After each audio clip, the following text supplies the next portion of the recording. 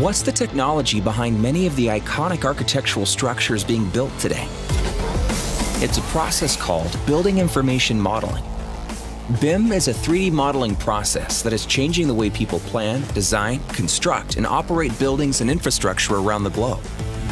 As early as the 1960s, computer pioneers realized the demand for flexible, digital building models. The breakthrough came in 1963 when Ivan Sutherland developed Sketchpad. This rudimentary application allowed users to define geometry and manipulate objects in space with only the help of an electronic stylus on a computer screen.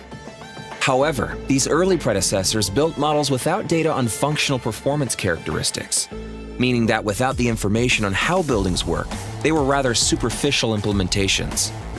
In 1984, these BIM forerunners became available for use on personal computers, but it wasn't until 1986, when Robert H. coined the phrase building modeling, that early programs were first used on large and complex projects, such as the renovation of a Heathrow Airport terminal. In 1993, the Lawrence Berkeley National Lab's development of Building Design Advisor paved the way for systems providing performance data on how buildings and their components function. By the late 1990s and early 2000s, the contemporary outline of BIM had started to crystallize.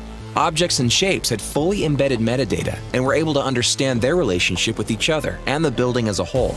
2004 was a huge year for BIM.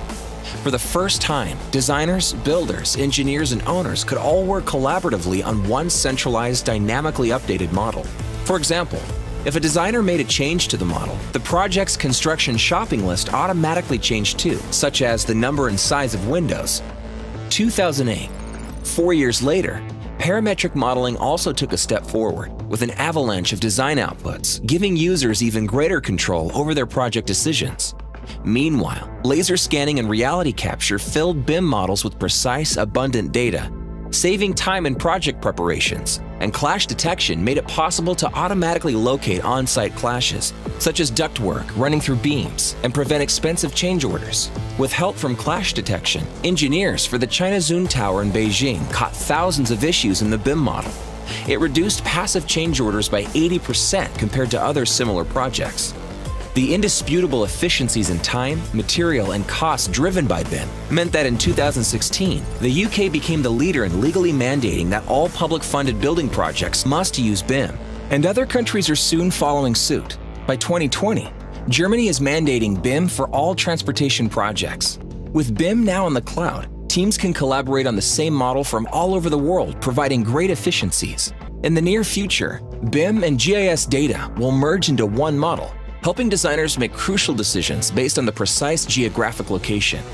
As 3D modeling technology advances and is more commercially accessible, the BIM process is becoming more and more integrated with building the wider world, promising a richer, more collaborative experience for users designing and building the spaces we live and work in.